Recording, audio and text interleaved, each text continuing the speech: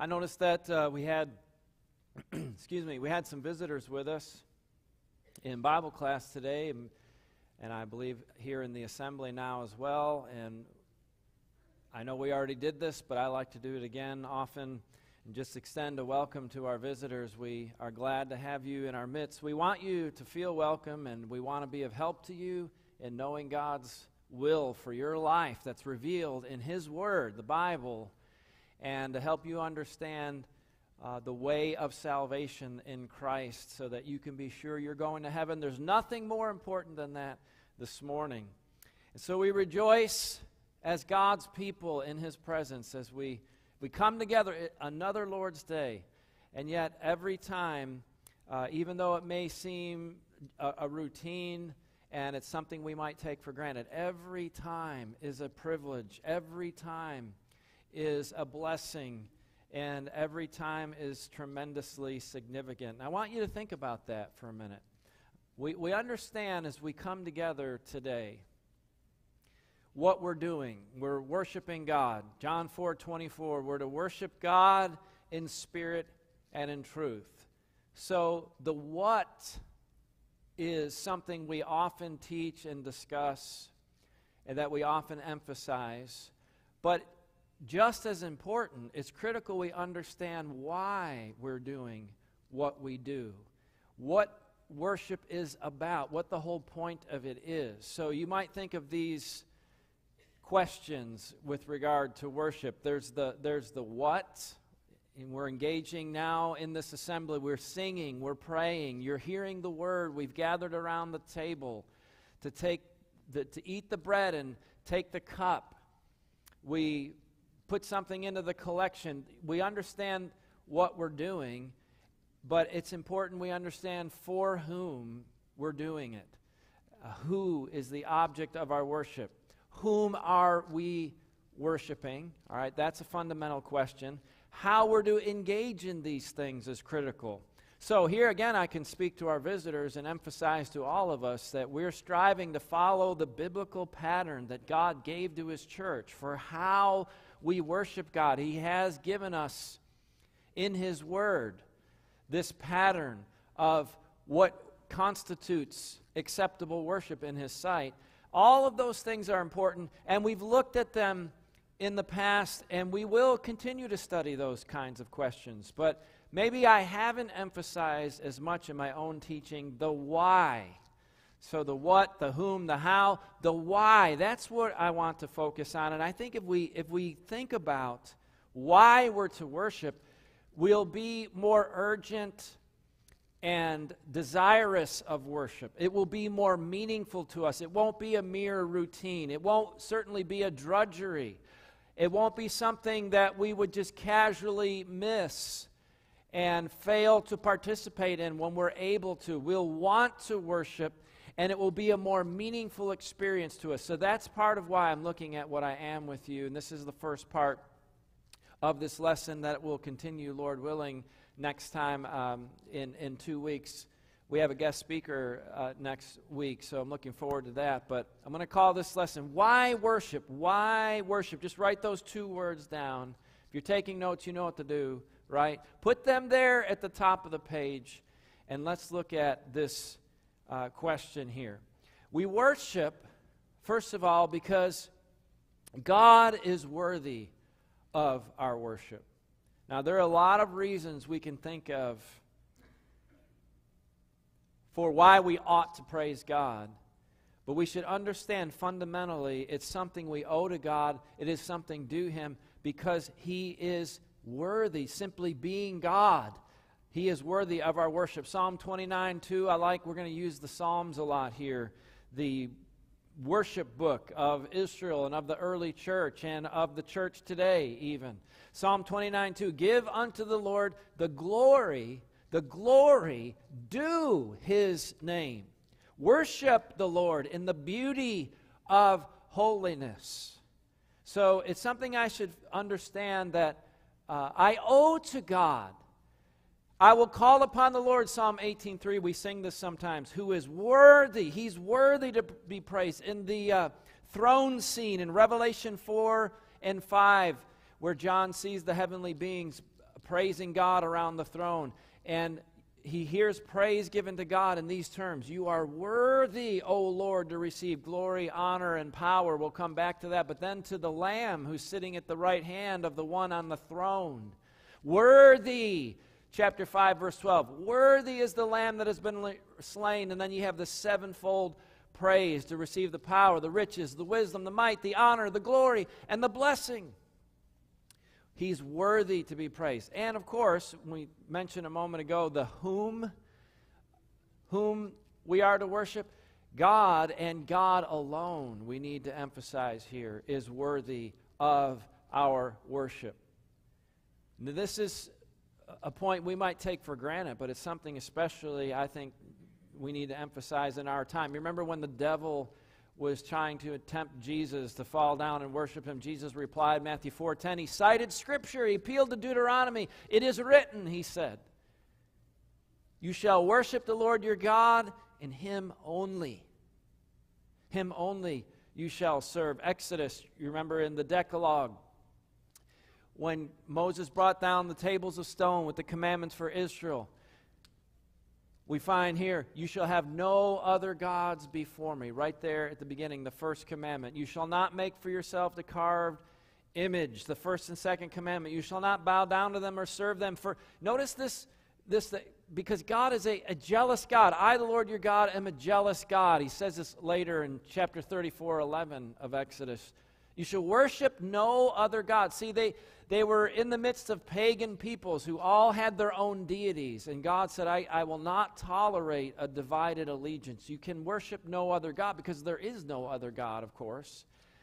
But he says, no other God, for Yahweh, the Lord, whose name is jealous. He's a jealous God. In other words, he will not tolerate giving the devotion that is due only to him to someone else.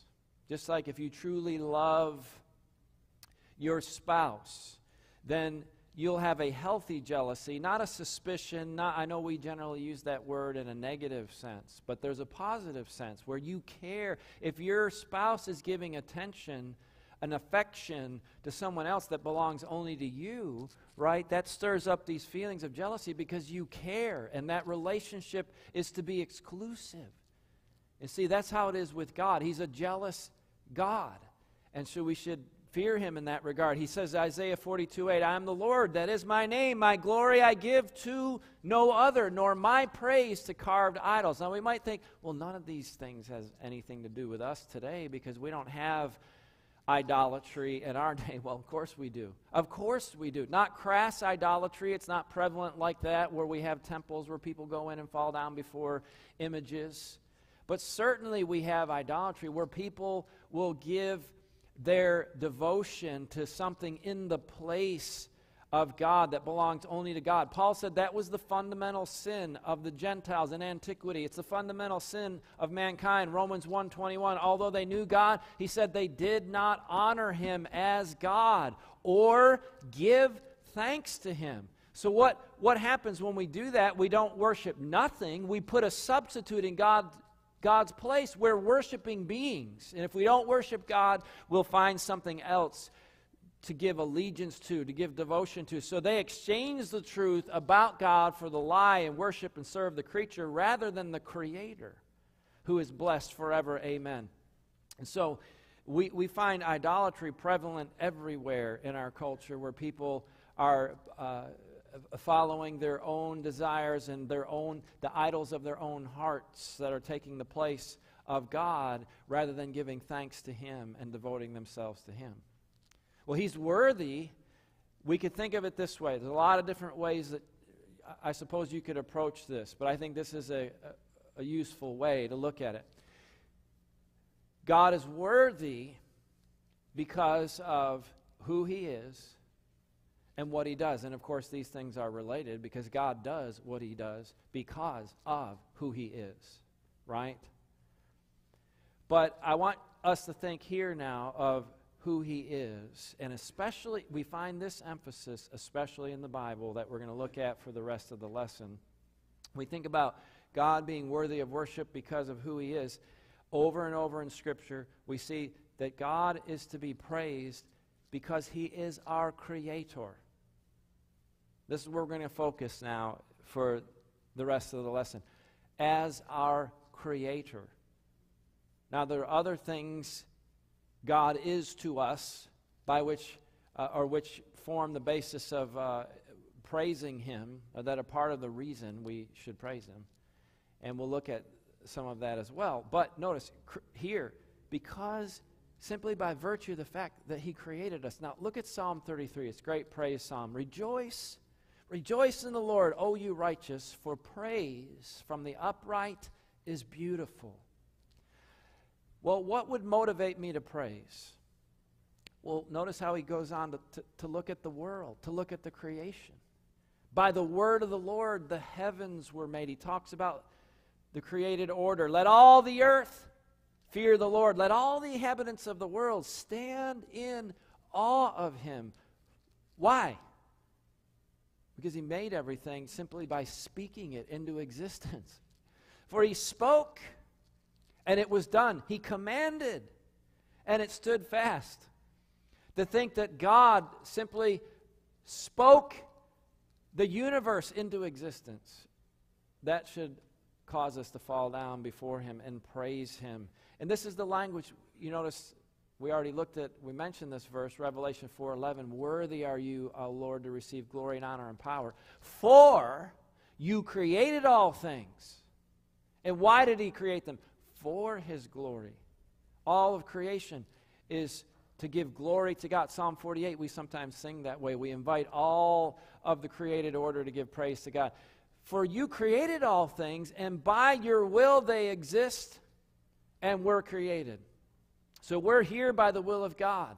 And simply by the fact that he made us, he is worthy of our worship. So we find this again and again in the Psalms. Come, let us worship and bow down.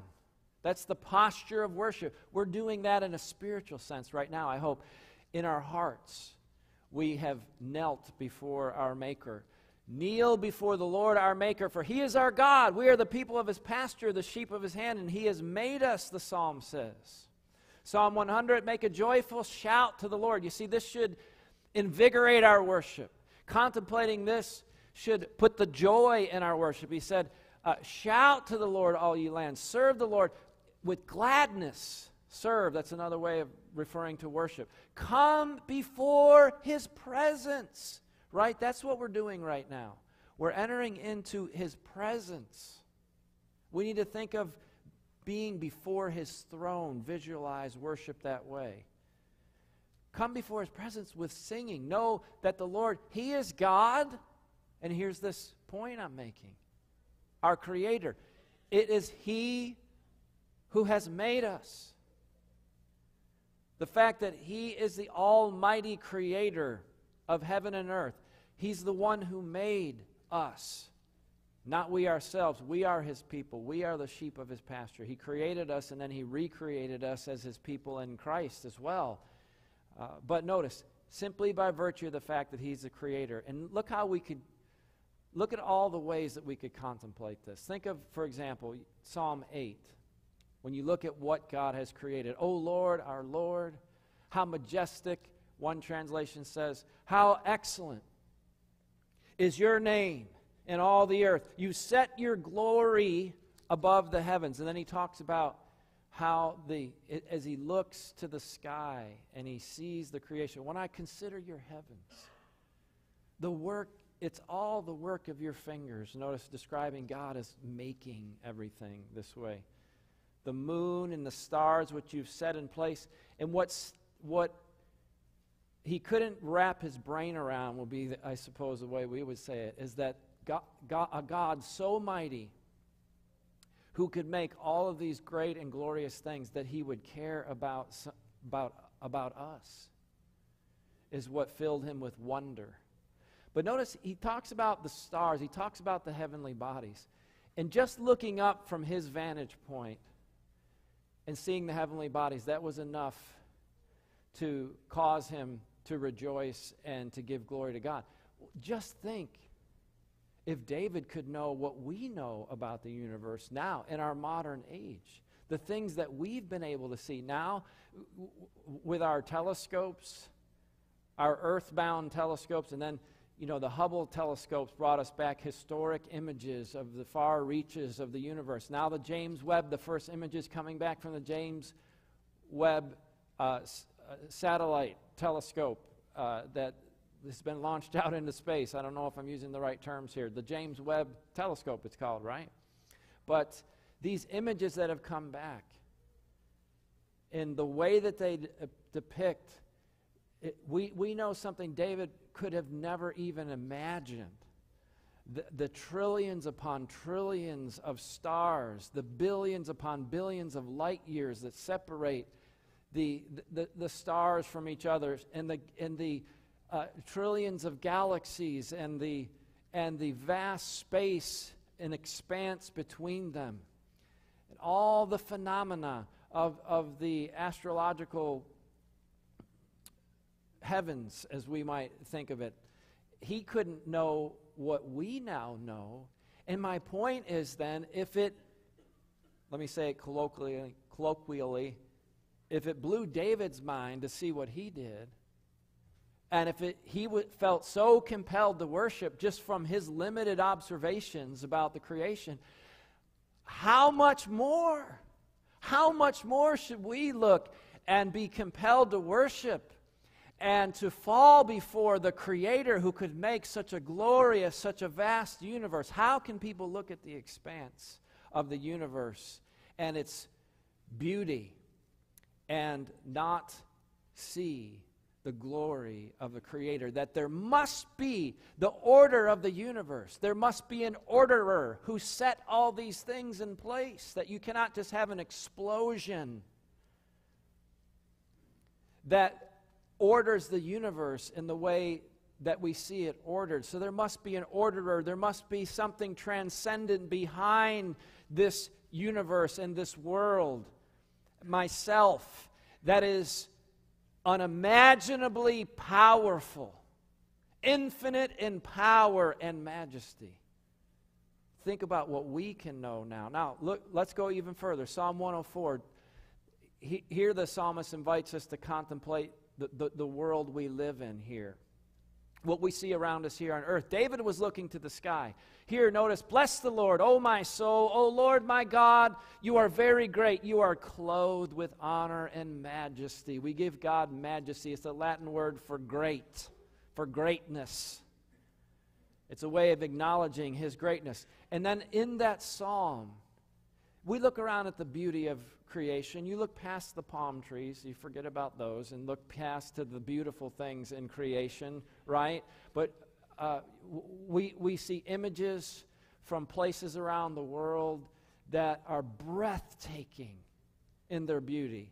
And even in the things around us in the living creature. That Psalm 104 goes on to speak of the various animals, of the mountains, of the trees, of the bodies of water. If you've ever stood on the shore at the edge of the sea and contemplated its vastness and listened to its roaring, all of these things he brings to mind. When you think of birds in flight, the elephant to me is an especially majestic creature striding the earth that makes me think of the greatness and the majesty of God. And I mentioned in a recent Bible class how thrilled I was when we were in St. Louis recently because I got to see fireflies again. And I saw them as a kid growing up in western New York, and we saw them all the time in Virginia. We moved here. I haven't seen them, just a brief glimpse of one or two in the 5 years we've been here.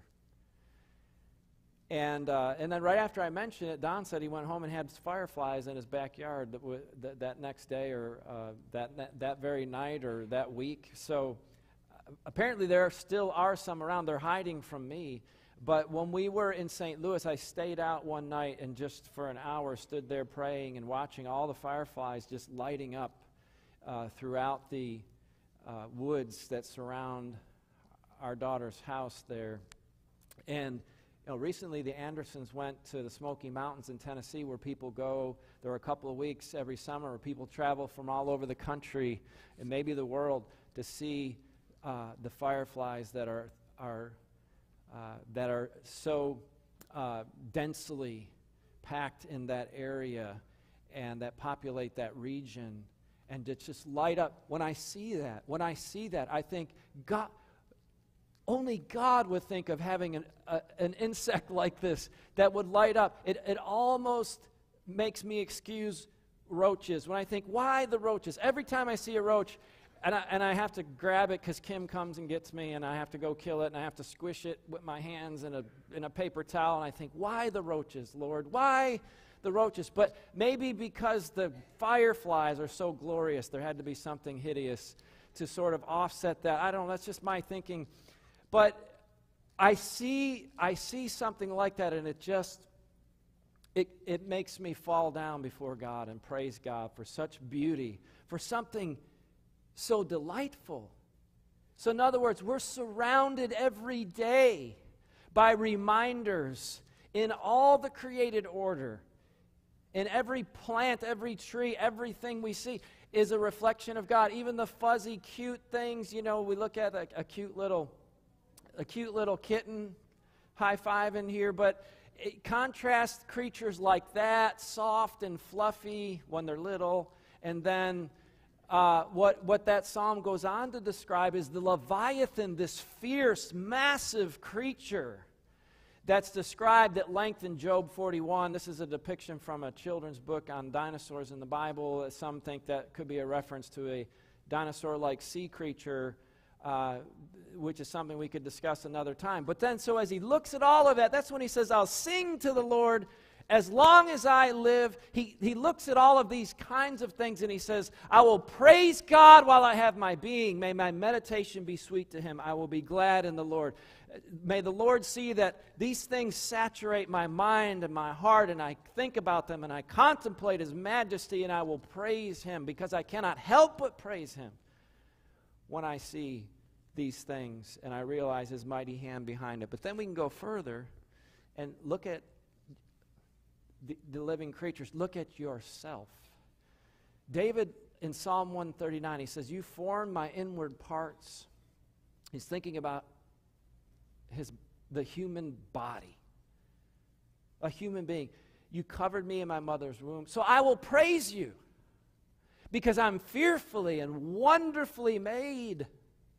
Marvelous are your works, and that my soul knows very well. Now here again, like we were saying with the heavenly bodies and how limited David's knowledge was compared to what we can see and what we know today, same with the wonders of the human body. We have technology today that allows us to realize far more than David could have ever dreamed of the wonders of the systems of the human body and their staggering complexities and all that comes together, the mysteries of the brain. I know they could see a brain. They could open up the head of a dead person and see the brain in there, but the things that we've learned about the impulses in the brain and the things that still remain a mystery to us.